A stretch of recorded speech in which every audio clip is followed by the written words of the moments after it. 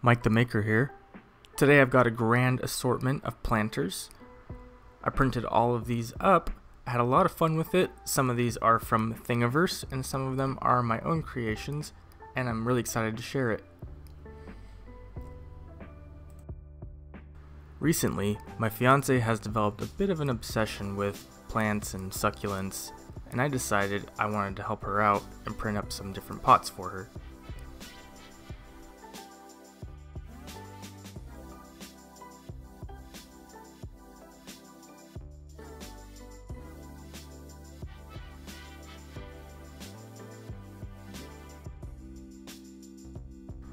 I used Paramount 3D's terracotta infused PLA filament, and I had no real issues with it. You might have noticed that there are a large amount of planters here, and there's a good reason for that. We have a lot of little babies to get transplanted and grown into their own pots. I'll get started with the things I got off of Thingiverse. First is this low poly planter with a wide top. Very easy to print, didn't have any failures at all, went in one go, so I was pretty pleased with the way that it turned out.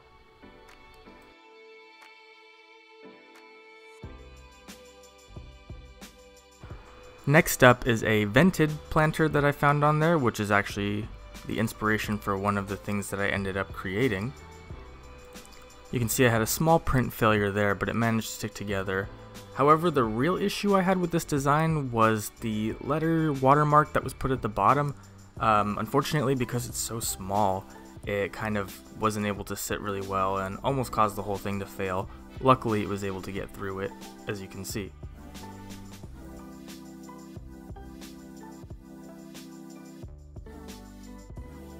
Overall, I'm still very pleased with this planter. It's a neat design that's going to look great in our garden. Next up is the cat pot. This one was very neat. I printed it at about 50% scale, so it could have been much bigger, but I just kind of wanted something small for this one, a little desk ornament.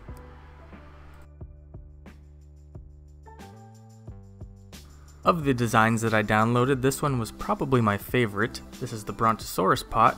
It's going to look really neat once we got a nice little bush growing out of the back, but printed very easily, no issues at all.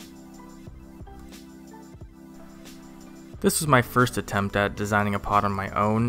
Didn't turn out too well, was printed very small, but it helped me get a lot of those design principles down, which helped for some of the designs that I made afterwards. My second design is now a bit more functional. You can see that there's a little bit of separation at the base, so that probably came from the way I designed it, which was a lesson learned for some of my future designs as well, but still functional. Here I started to get a bit more intricate with the design, adding the vented holes, the kind of angles without supports that allows it to get some more volume up at the top where you actually put the plant. A little fragile, but it still works.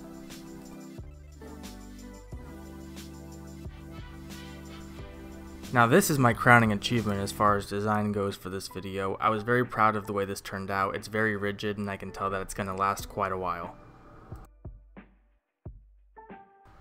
Oh, and speaking of rigid, it's actually got a bit of weight to it, about 3 ounces.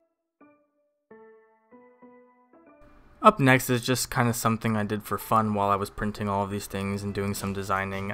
It's like a little grow light for a mini succulent that's not quite ready. I don't think it can actually grow anything, but it does serve as a pretty neat desk ornament.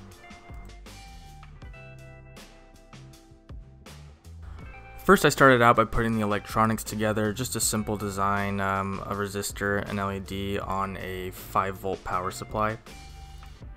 5 volts is of course what USB runs on, so it was a pretty easy choice to make.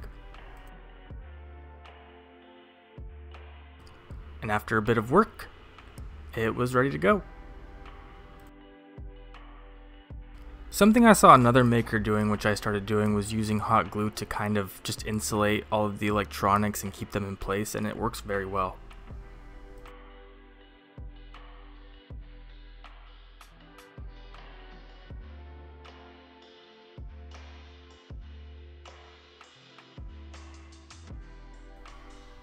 One last little challenge for myself, I wanted to try to 3D print a mini watering can.